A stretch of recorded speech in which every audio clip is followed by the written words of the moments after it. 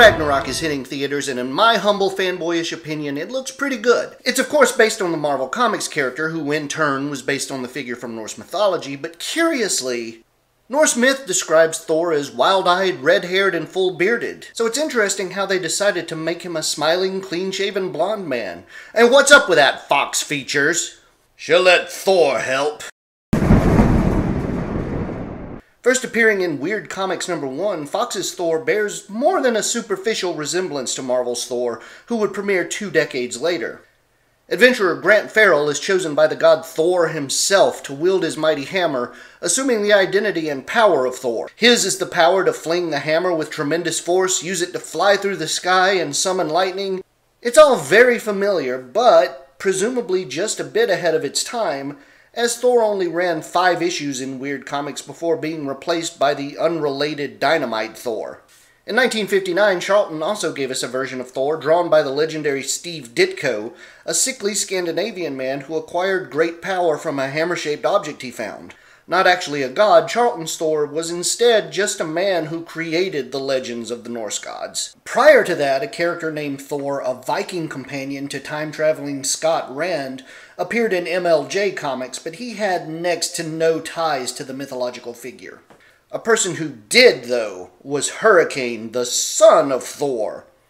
I think it's time I join the fun. I do hope Pluto won't find my brand of humor too distasteful. Mixing mythologies with little regard to accuracy or consistency, Hurricane was a god come to Earth, the son of the thunder god Thor, allegedly in this tale the last of the Greek immortals, who battled Pluto, who is somewhat conflated with the Christian devil. Hurricane is extremely fast thanks to the wings on his feet, very much resembling those of Roman god Mercury. And why not? The first Hurricane story was, in fact, a redrawn second story for Mercury, a superheroic version of the Roman god who appeared only once in Marvel's Red Raven Comics #1. Both Mercury and Hurricane were revealed in more modern times to be aliases of the Eternal Macari, but let's put a pin on that for now. Thor obviously wasn't the only god to walk among mortals and fight crime, or to influence others who did. I'd wager the mythological figure who got around most was Hercules, in more ways than one, eh, Marvel's Hercules? Get around, you know? Say no more? Your modern weapons are toys to me. They do not hurt me. Lois Lane turned me down for this modern hero they call Superman, but I'll crush him with my magic powers the ancient gods gave me. America needs a champion, a savior to clean out the human vermin who plot to overthrow liberty. With the help of the gods and my strong arm, this fight will go no further. Hercules really was the go-to mythological figure, not just for comics, but for movies and other entertainment. He was the H in Shazam, he was called upon by Kid Eternity, and he was even the first film role for Arnold Schwarzenegger. Well, after the Golden Age, and even past the Silver Age, both Marvel and DC had Hercules titles. But I'm getting ahead of myself. Thor and Hercules were always the most popular, but it wasn't unusual to have gods walking the earth in the Golden Age. A long-running backup feature in Yellow Jacket comics was Diana the Huntress, in which the goddess of the hunt helped the Allies conquer the Nazis, along with some other Olympians who valued freedom way more than classic mythology would suggest. Centaur Comics' Craig Carter was able to summon any figure from Greek mythology, from Pegasus to Zeus himself, because of a magic ring he found in Egypt. Look, nobody in the Golden Age understood how mythology worked, but damn if they didn't milk it for story value. But even through all that, the character who really defined the gods among us standard for comics, until Thor came along, was Venus. Who am I? Why, Venus, of course. Marvel's Venus was a latecomer to the Golden Age, not introduced until 1948 in the comic that bore her name.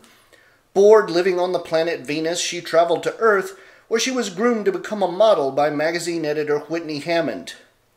A combination of superhero, romance, and career girl comics, Venus's title featured guest appearances by many Greek and Roman gods, as well as versions of Thor and Loki that predate Marvel's more famous representations. But soon, 1962 came along, and the face of comic book mythology was set. The hammer Mjolnir was found by crippled physician Don Blake in Journey into Mystery number 83, and the legend of Marvel's Thor was born. Blake soon learned he wasn't merely holding the powers of Thor, but was, in fact, Thor himself, given the form of a frail human to teach him humility.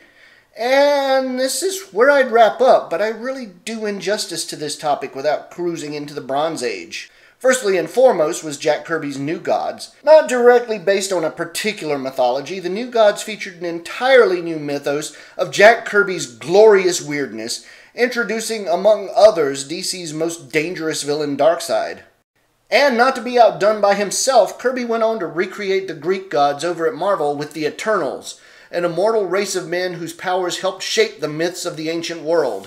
A curious choice, since Marvel's universe already included the very mythical figures the Eternals were meant to emulate. Kirby likely didn't originally intend the Eternals to coexist with Marvel's superheroic universe, but they've since been used to explain discrepancies and contradictions in mythological tales as they apply to Marvel's versions of the stories, and even explain odd behaviors of mythical figures in the Golden Age stories, such as Thor's so-called son Hurricane, in recent years revealed to be the superfast Eternal Makari. And I might as well mention Isis, because Egyptian mythology is cool too. Based on the Saturday morning TV series, DC published 8 issues of the adventures of schoolteacher Andrea Thomas, whose mystic amulet allows her to transform into the goddess Isis and fight evil. Some people call superheroes the modern mythology, and whether you agree with that or not, there's no doubt that mythology shaped the superhero. Superman is effectively a modern telling of Hercules, who in turn was a Hellenic Age telling of Gilgamesh, and such tales probably go back to before there were means of writing stories down. So whether it's adventurous Grant Farrell or crippled Don Blake, a frail Viking or Jane Foster, the power of Thor has long thundered through comic book history, and like Mjolnir, it will always return. And that is Thor's Golden Age influence.